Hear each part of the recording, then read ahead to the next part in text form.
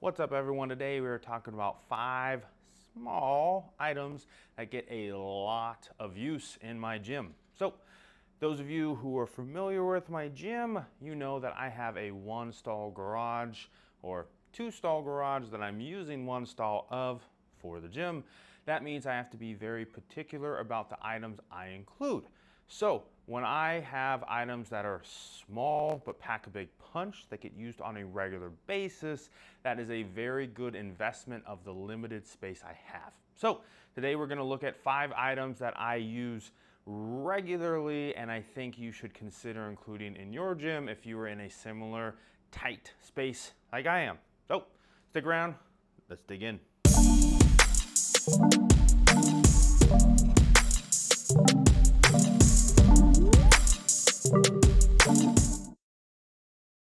First one we're going to talk about today are fans. So I have this guy that sits up in my rafters, takes up basically no space because it's not in the way of anything. I also have this giant fan, both of which I got on Marketplace. I've had this guy for a lot of years and it is awesome, but holy crap, does it take up space. Today we're going to look at a different fan, which is a recent addition of mine, which we've been using a lot lately, which is this guy. This is a DeWalt job site fan. So it runs off of a 20-volt battery, and then you can control the speeds with this dial here. So what I like is the fact that I can toss it here and use it with my FT2.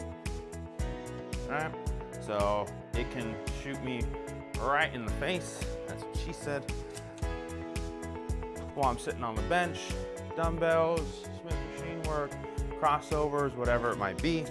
I can take it with us, we can take it over, and I can set it right up in front of the rack.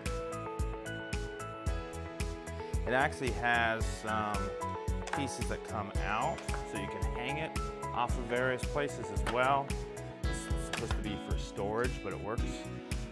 You can move it and set it up. We often will set it up for Jax. So if he's hanging out down here on the ground, he can get his own fan, and I can take it out and put it out on the truck and use it for sled and all kinds of stuff.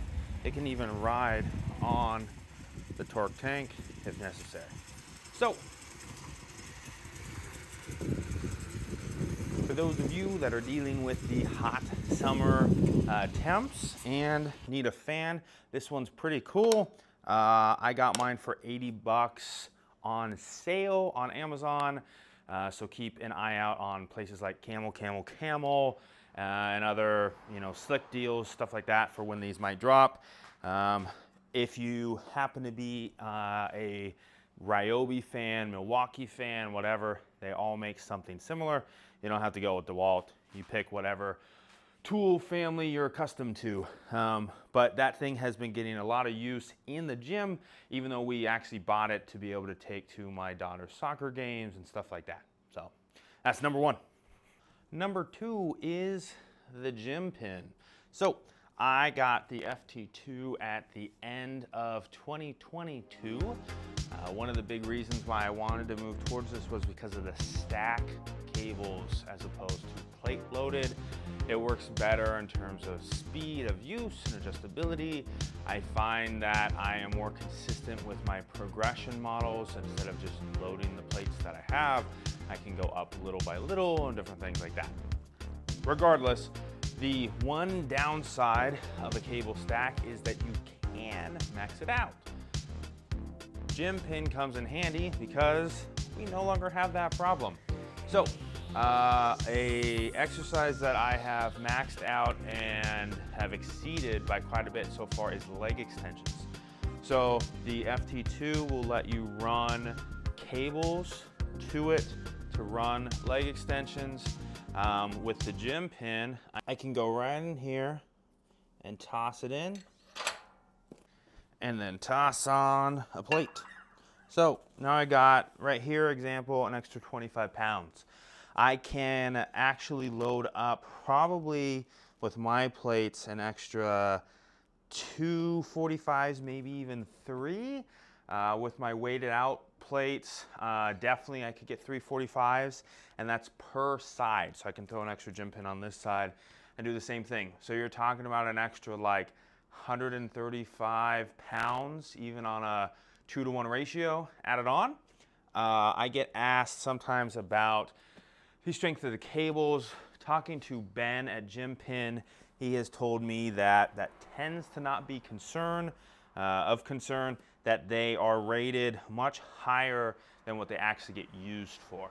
Obviously, you want to do some research for yourself, see how that works.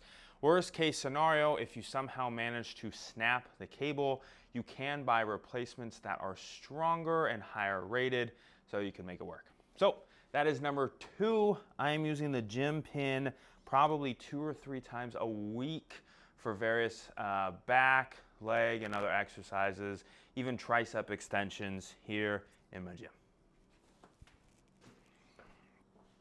Number 3 is good old hitch pins. Now, there's been a big move in recent years to get rid of hitch pins and move to things like these surplus strength speed pins, which I really like.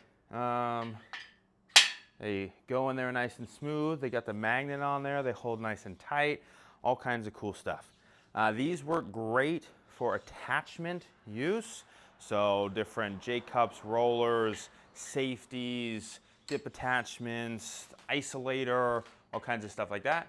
However, I like the hitch pins still, in addition to the speed pins, because of their ability to use bands. So I use these every day is an understatement, for stretches, warm-ups, all kinds of stuff. It is the best place I have found to anchor bands of all kinds for warm-ups. Things like triceps extensions, face pull variations, lat warm-ups. You can come over here and do crossover variations. If you've got 2 like I do, you can grab the other one and get in here. Pressing, rowing, all kinds of stuff.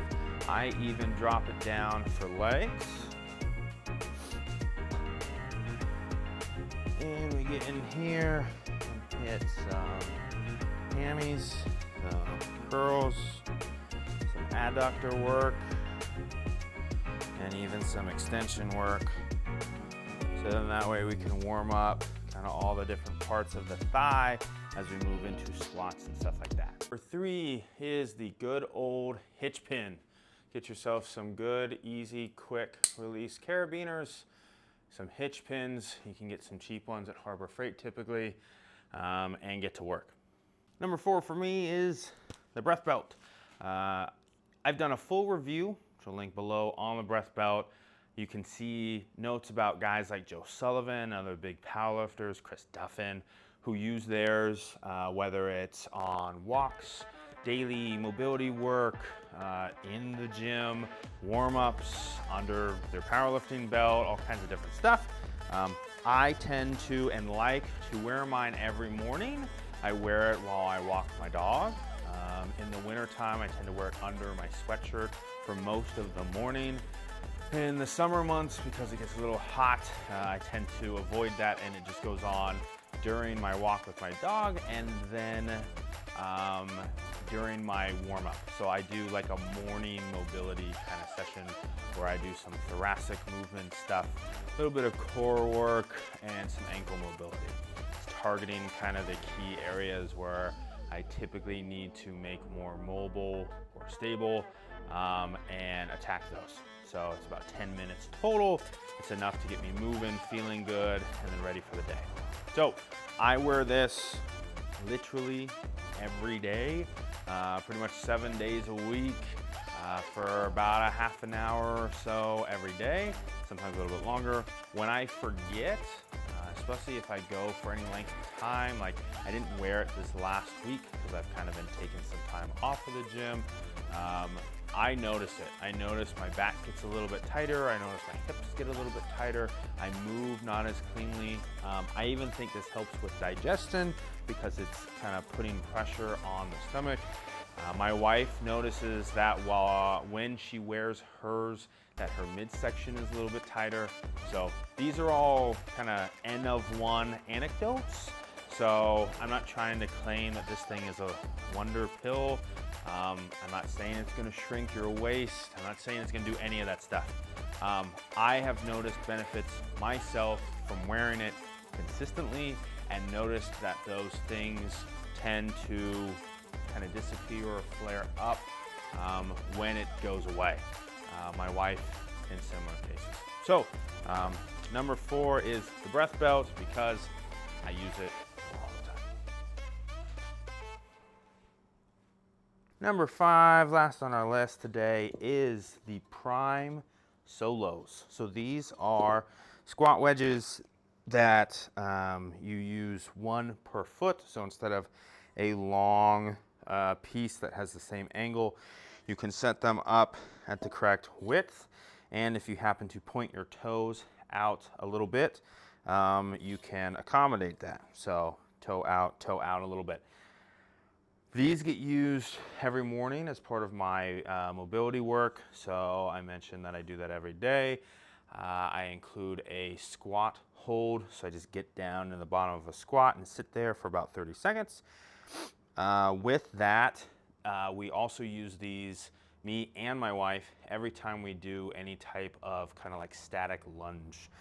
So I find that traditional lunges, if I'm not paying just the 100% utmost attention, aggravate my knees. They are a great exercise. They do all kinds of good stuff, but I can very quickly turn them into something that does bad things instead of good things. So the squat wedges help alleviate some of that, especially as I get into the deeper reps, pushing the intensity. These help me not have to worry about my mobility and things like that as much. That is the 5 items, small items that get used a lot or get a big amount of play in my gym. So I hope you found some of these interesting. Maybe you haven't heard of them. If you have any questions, leave them below. I will leave links to each of these items and any discount codes I might have for them as well in the description below. Reviews, that whole deal. And yeah, if you have anything that you use, small items that get a lot of use, let me know below. I'd love to check them out if I don't already have them, and you can share with other people. So that's it. I hope you found this helpful, informational, good, whatever those, acronyms, adjectives, etc. are. So that's it. Peace.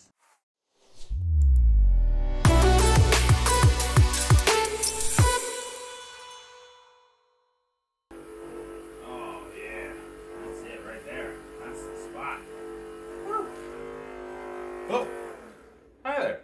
I didn't know you were still here. I'll go ahead and share number 6 with you. My massage gun. I have had a massage gun that I've used pretty much every single night before bed as my before bed ritual for multiple years now. I recently received the Bob and Brad guns. I have 2 of these. One's a smaller one. This is the bigger one. And I just finished a review on both of them that are up on my website, link below. But the gist is I use this every night as a way to kind of relax the body, the muscles, everything, and set a routine as I move into bed that is relaxful so I can get a good night's sleep. So number 6, free for you for sticking around. That's it, guys. Peace.